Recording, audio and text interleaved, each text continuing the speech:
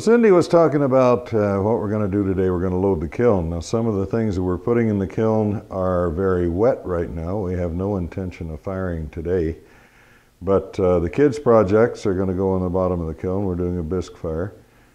They're solid clay, and so to help keep it from exploding, which is always a bad thing, Cindy's poking a few holes in it. That'll make sure that the moisture on the inside of the object gets to the outside without going boom, and it'll help them dry out. We probably won't be firing these for a week.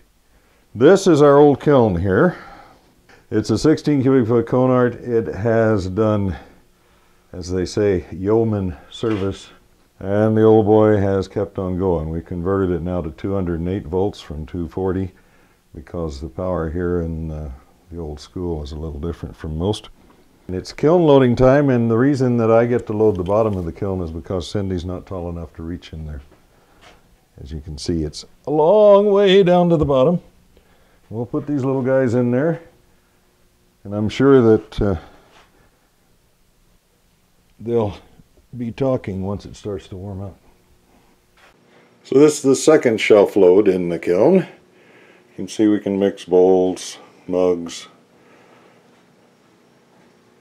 different sizes, and we'll just keep on filling it up that way until it's absolutely full, and it'll be time to fire. Okay, and you'll see as we get closer to the top, we've got plates hiding in there. We can stack them fairly closely. Talked about chips under big platters and what have you. Sometimes we'll stack plates. We just make sure that there's a chip between so that they both can shrink at their own rate. Vases have to go in.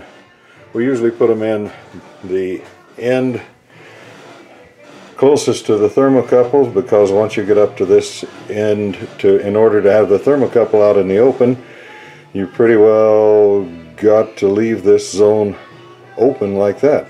So tall stuff goes in there. We've got 3 wine coolers, some teapots, funny little vase, things that have to be taller. You'll hear lots of people talk about you got to leave all of the shelves open, you've got to have zones open and airflow and all that. There isn't a lot of airflow in this kiln. It doesn't have a vent on it.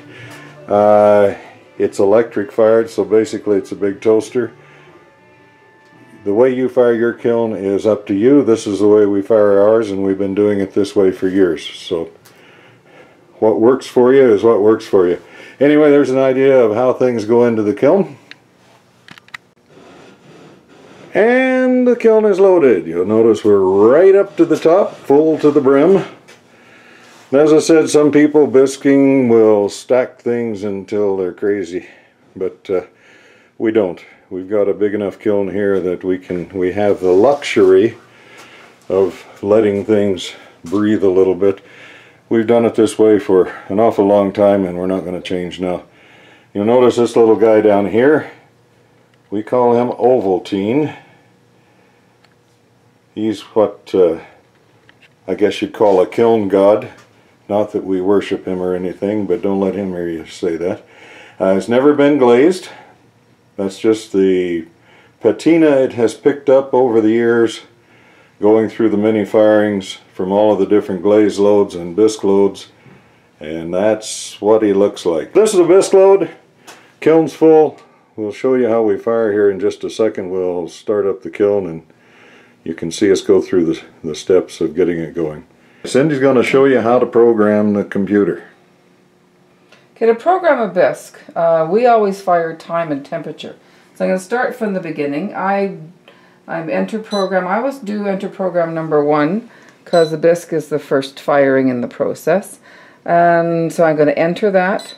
I like to have 7 segments, means 7 different intervals or sort of steps as you walk up through the firing process and walk down the steps. Now I want the first is going to be the first step, the first ramp up into your firing. I like to go slowly. I'm going to go 50 degrees an hour. So that's 50 degrees to 185 degrees. And this is Fahrenheit. We're going to keep it under boiling. If water boils, water to steam has an expansion rate of 1 to 1600. If you go blowing through the boiling point, blowing through is the operative word here, it will explode. We've been firing slowly for years and have never had anything blow up. I'm going to go to 185 degrees and I'm going to hold it there for, this is 4 hours. Every kiln load is different. I've got those wine coolers in there. I want to make sure they're completely dry. I'm going to hold that for 6 hours. And now the next ramp, I'm going to go to 100 degrees an hour, and I'm going to take it up to 200 degrees. I'm still below boiling, but the clay is hot enough and the moisture is being forced out. I'll hold it there for another 2 hours. So now I've got a few hours to get up to 185. I've got about, I don't know, 10 hours in there. We fire 8 to 12 hours on below boiling on our bisques all the time. I'm there for 2 hours. So the next ramp, the next stage I'm going to walk up, I'm going to go pretty quickly, 350 an hour to 900 degrees. I'm not going to hold it. I'm going to slow it down. There's a crystallization period there. There's my hold, which is 0. The crystallization period there, I'm going to go through slowly through 9 to 12. And I'm going to go, now we're at 1200 degrees. I'm not going to, I like that. I'm not going to hold it 12. My next ramp is I'm going to go fairly quickly, but not that fast because the old boy is old and tired. I'm going to move it up to close to bisque. And so I get it to 1700. I'm not going to hold that there. So my hold is 0. And now the next one, I always go to 110 degrees to cone. I read somewhere it's supposed to be 108, but I live loose. We're going to go to 110 to cone. I say cone loosely. We don't fire to cone. We fire time and temperature. I like to fire a bisque to 1850. I'm going to hold it for half an hour. And then I'm going to, my next ramp, my next stage is I'm going to let it cool down. If you have a very empty bisque, sometimes in a 16 cubic foot kiln, if we're pushing stuff through, we can have not that much in the kiln. But I want to make sure it doesn't drop like a stone out of an airplane. So 600 degrees is fairly quick for a bisque, but you wouldn't want to drop any faster than that.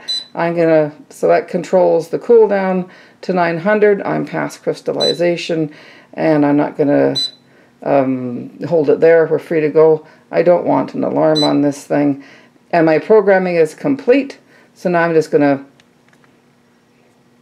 start the kiln. And that's the bisque. Like I said, we've been doing it for years this way. It works for us. There the old boy kicks in. And I do say old boy, but he's a good old boy. He has fired, I have no idea how many kiln loads this thing has fired. We bought it, I think, in 2001, and it's probably, well, hundreds of loads of pots. Which means we've made hundreds of loads of pots. So in a couple of days, if all goes well, we'll be opening up the kiln and taking the bisque load out.